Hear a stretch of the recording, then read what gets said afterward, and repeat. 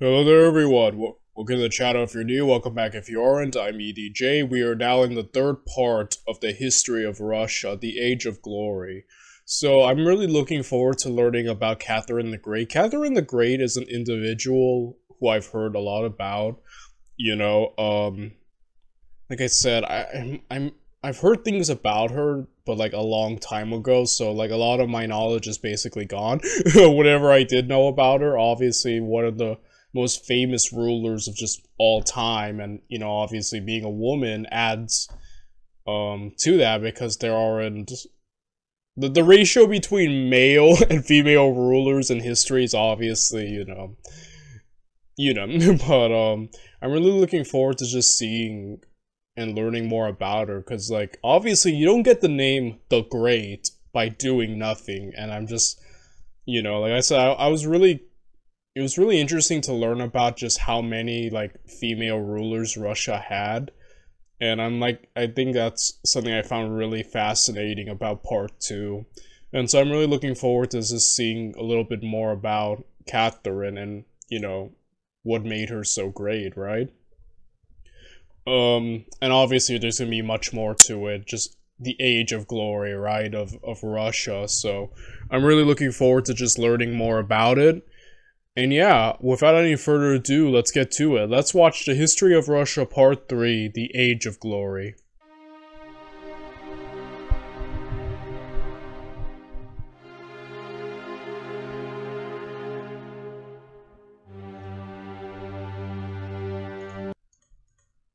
In the early 1700s, Peter the Great's reforms put Russia on the path to becoming a great European power. But it was his grandson's German wife, Catherine, who deposed her husband to become Empress of Russia, who oversaw the completion of that transformation. Like Peter, she too would be remembered as the Great.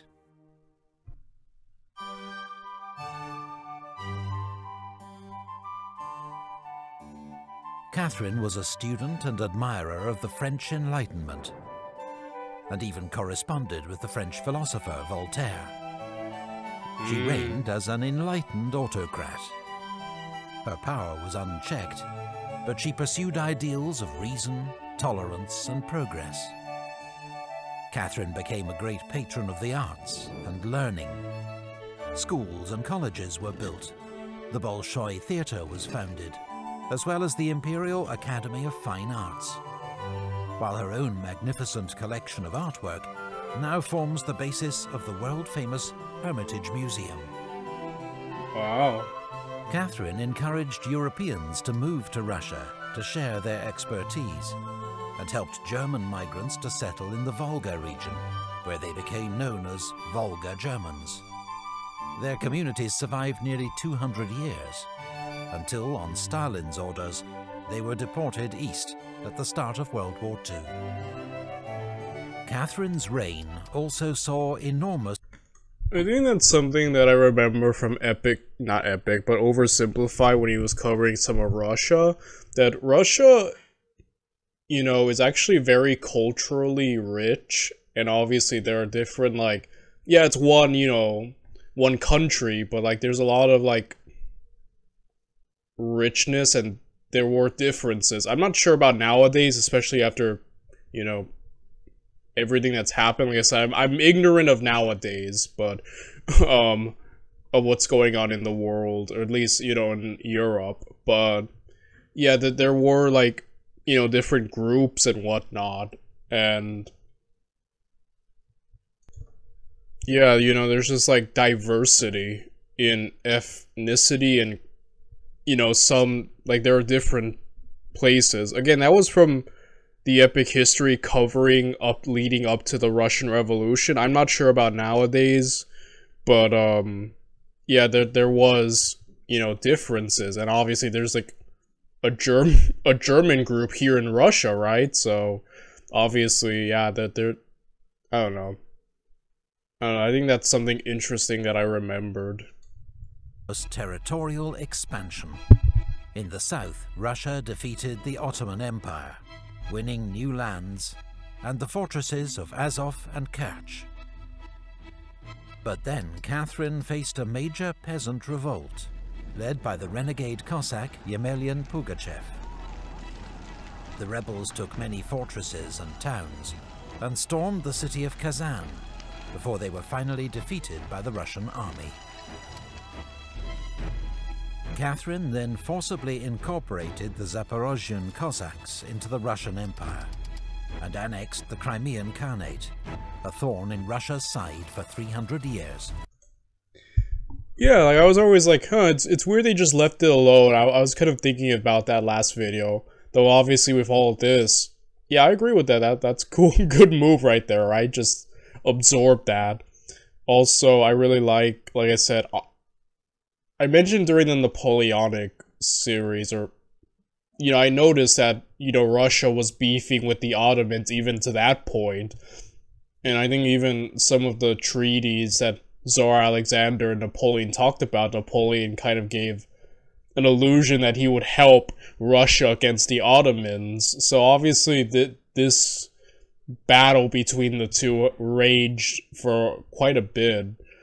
And, yeah, like I said, it's something really interesting, though there's not a lot of videos on YouTube covering the battles between these two, but it's something that I have been interested in and, you know, been wanting to research on my own. Russia's new lands in the south were named Novorossiya, New Russia. Sparsely populated, they were settled by Russian colonists under the supervision of Prince Potemkin, Catherine's advisor and lover. The Polish-Lithuanian Commonwealth, exhausted by war and at the mercy of its neighbors, was carved up in a series of partitions, with Russia taking the lion's share. Poland did not. Yep, Poland, as we know, like during the Napoleonic era, right, Poland is far from, it's not even a nation anymore, it just gets absorbed by everyone else. And, yeah, it will remain like that until the end of World War I, essentially. So, yeah, that's really interesting, right? How it was once such a threat, right? A force of its own. And then just, yeah, just basically got absorbed. Not re-emerge as an independent nation until 1918. Russia inherited a large Jewish population from Poland, who, Catherine decreed, could live only in the so-called Pale of Settlement, and were excluded from most cities. In France, the French Revolution led to the execution of King Louis XVI. Oh boy. Oh boy, here we are. Boy, do we know about the revolution and everything that happens. But yeah, I am aware of there was a lot of anti-Semiticism, I'm not saying the word correctly, but you know, people not being approving of the Jewish people in Europe, and I think that was kind of a big thing with Napoleon. He was awfully welcoming and kind towards, you know, the Jewish people in a time where anti-Semiticism, I'm not saying the word correctly, I don't feel like I'm saying the word correctly, but in a time that was very prevalent, you know. Catherine was horrified, and in the last years of her reign, completely turned her back on the liberal idealism of her youth. 3 years later. Boy, yeah, like, the French Revolution ain't it just a bloodbath? And I did not know Catherine, like, was around that long. Like, it almost feels like a completely different era, but she was really close to, like, you know, the Napoleonic era, like, basically right there in the Revolution. Like, I did not know she made it that long, dang. But, you know, yeah, like, you know, the French are famous for their part in the Enlightenment and some of their philosophers like Voltaire, and then you just see what the revolution produced. Like, yeah, that would be a big, you know, a big issue, right? About wanting to, like, turn on it. Catherine died, ending one of the most glorious reigns in Russian history. She was succeeded by her son, Paul, a man obsessed by military discipline and detail, and opposed to all his mother's works. Russia joined the coalition of European powers, fighting revolutionary France. Marshal Suvorov, one of Russia's greatest military commanders, won a series of victories against the French in northern Italy. Yeah, so I'm not gonna even try to say his name, but this man is very famous, obviously, also in the time of the Second Coalition Wars. Definitely a force to be reckoned with. I've read some of his battles, and yeah, shame he wasn't around in the later parts of the Napoleonic Wars. It would have been interesting to see him, you know, like, Third Coalition onward, and just, like, almost kind of like, it feels weird saying this, but almost kind of like, I kind of wish he had actually faced Napoleon. Like, I kind of wanted to see what the heck would have happened if, you know, he had met Napoleon himself and battled, but, you know, still, probably a lot of death, obviously, right? But, yeah, I do know a bit about him. But the wider war was a failure. Meanwhile, Paul's reforms had alienated Russia's army and nobility. Yeah, and Paul gets assassinated. Okay, we're kind of getting to the point where I kind of know a bit of what's going on in Russia, only because of all the crapload of Napoleonic videos we've watched, especially from, like, you know, Old Britannia. We're finally at a point where I kind of know what's going on with Russia.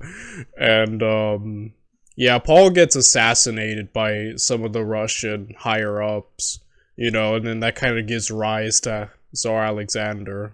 And he was murdered in a palace coup. He was succeeded by his 23-year-old son Alexander, who shared his grandmother Catherine's vision for a more modern Russian state. His advisor, the brilliant Count Mikhail Speransky, reformed administration and finance. Yet the emperor refused to back his plans for a liberal constitution. Ultimately, it was war with France that would dominate Alexander's reign. Here we go. Here we go. Secretly a Napoleonic video in disguise. How many Napoleonic videos have we covered? I'm like, so much, right? Man, I feel like I won't call myself an expert by any means, heck no. But I feel like in terms of just being an amateur history buff, I probably know a bit about the Napoleonic Wars. At least compared to the average person. You know, like, man, so much about this era.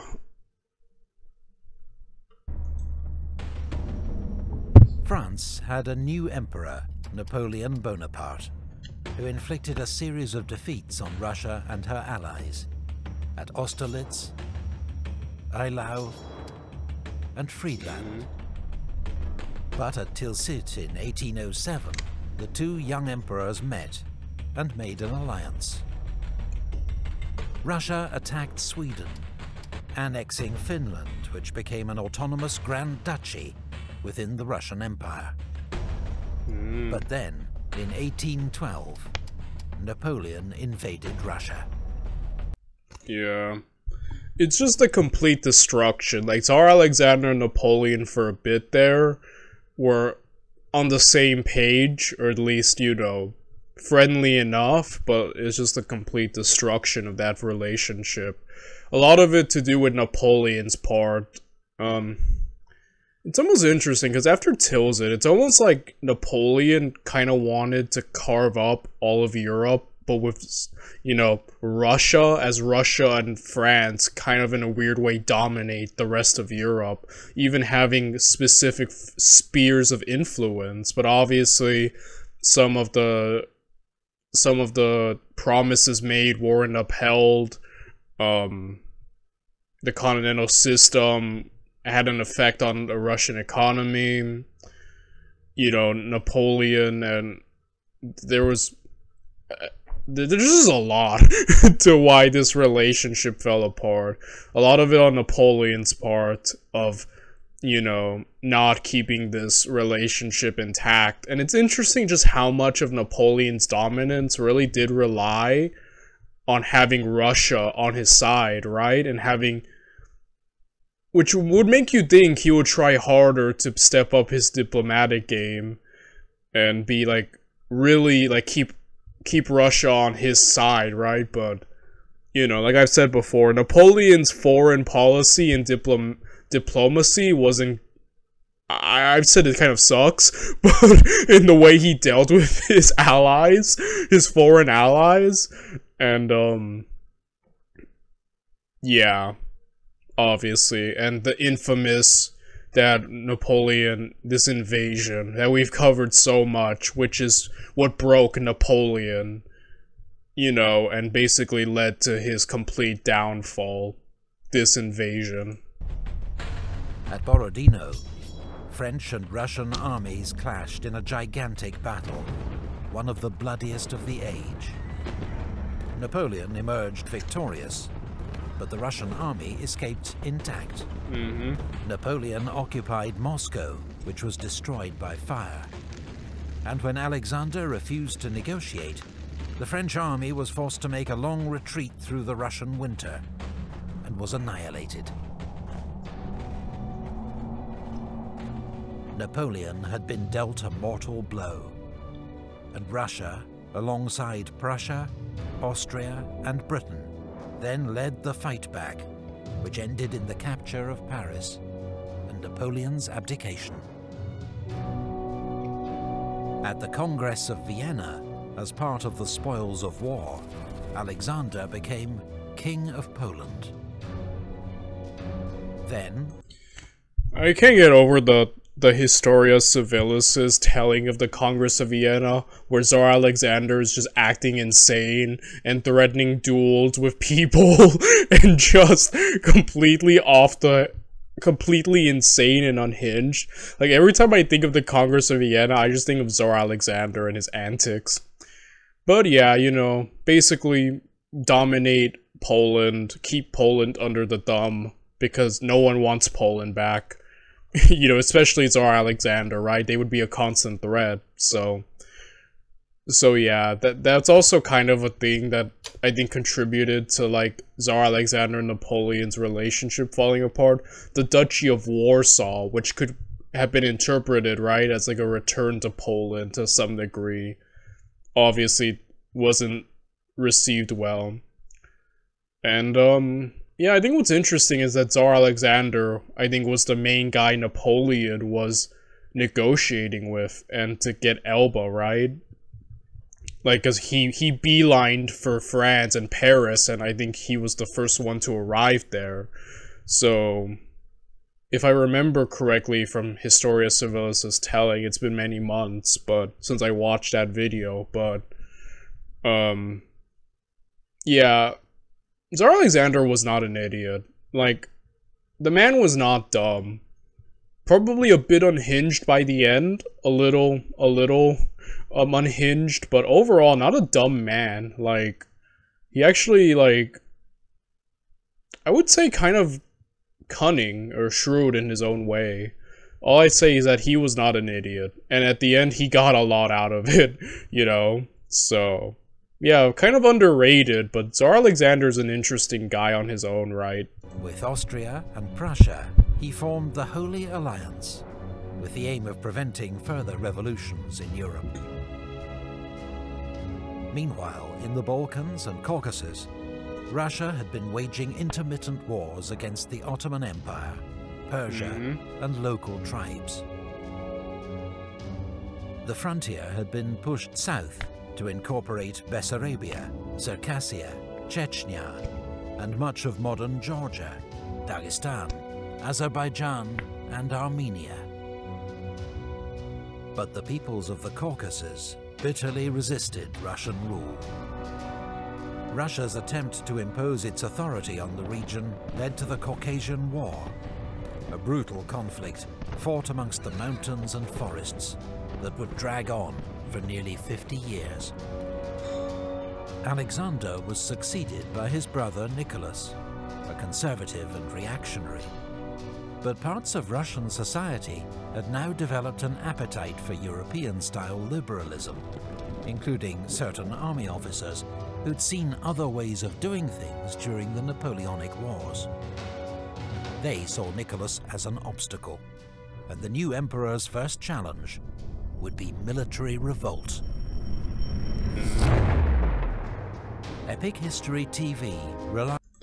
So yeah, that was cool. It was kind of cool that we dipped into the Napoleonic era, which obviously we're no stranger here on this channel. We've covered so much about Napoleon and his era, but yeah, overall this was another really interesting video. I had a lot to talk about, and which I really liked, and I'm looking forward to part 4, which you know, and how many parts is this series?